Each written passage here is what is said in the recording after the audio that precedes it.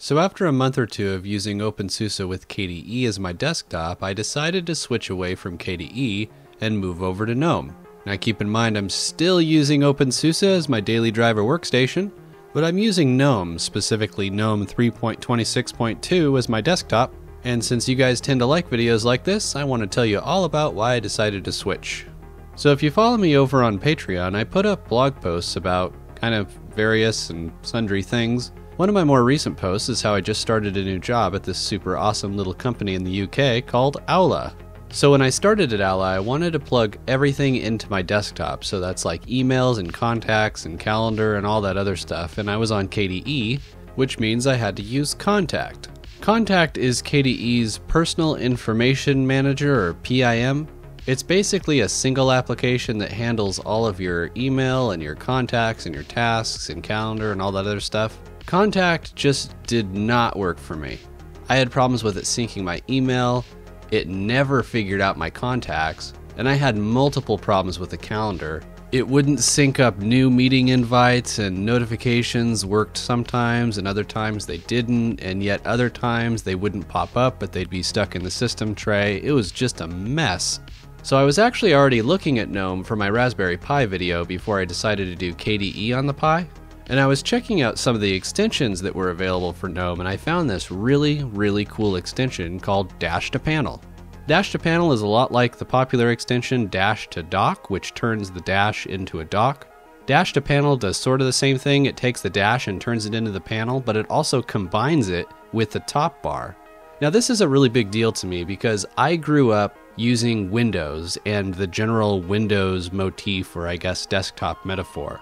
There's always been a panel on the bottom, and there's like a start menu and all this other stuff, and that just makes sense to me as a desktop.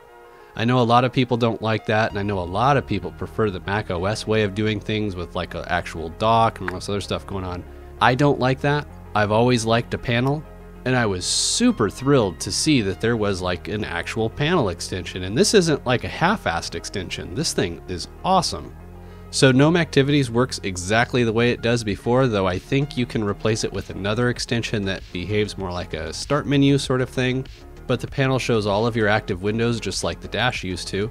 I've got another extension, Top Icons Plus, which shows all of the other icons, like if Slack is running, there's Slack down there, we've got Discord, OBS is going, and then there's the regular like system sort of settings here.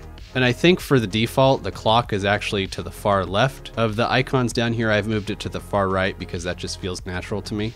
And speaking of the clock, this widget applet thing is an absolutely killer feature for me in Gnome. The notifications section is really cool because if a notification pops out and you miss it, you can just pop this up and see all of your notifications here. They're not hidden or anything, so that's cool. And then if you notice in the calendar, there's all these dates that are underlined. Those are my calendar events. I can actually look at the calendar and get like a quick overview of what my entire month looks like. And then Owla is based out of the UK and I'm based out of the West Coast of the United States. So that's like an 8-hour difference. So I've got a world clock that tells me what time it is in London. And all of this was super freaking easy to set up too.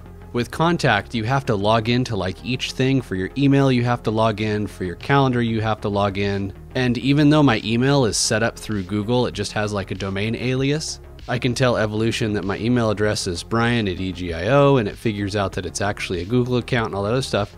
Contact, you have to put all of that in manually. So after finding the Dash to Panel extension and then plugging all of my work stuff into Evolution, having it all just integrate into Gnome, that pretty much sealed the deal. I was sold. So I know you all are wondering about the theme I'm using and of course my background. So the theme I've got going on is Vimex Dark. Really cool theme. It's like flat but not. It's like macOS decorations but not. It's just a really slick theme. I'm using it for both applications and the shell. For the icons I'm using Papyrus because I think that the colors go really well with the application theme. The cursor is DMZ white. I like the traditional cursor. I've never really been a fan of the big chunky breeze cursor. Now application style is important for theming, but so is the fonts. The fonts I'm using is Montserrat. I don't know how to pronounce that. I'm sure I butchered it. This font is so underrated and so awesome. It just makes everything look and feel really smooth and silky and just awesome. And now my background. Boy, you guys ask me a lot of questions about my background. Where do I get this? Where do I get that? You know where I get all my backgrounds? Reddit. I absolutely do not browse the internet and look for awesome, great backgrounds. I just subscribe to a bunch of subreddits and let them fill my feed. If I see something cool, I save it, and when I get around to it, I download it. So I've got like an entire folder of really great wallpapers, and I kind of pick and choose ones for each month. But I think this is probably a good place to end the video. As I said at the beginning, I have a Patreon. I use it kind of as a personal blog. You don't need to subscribe to my Patreon to view the posts, but it is greatly appreciated. As is all of your support. I appreciate all of you.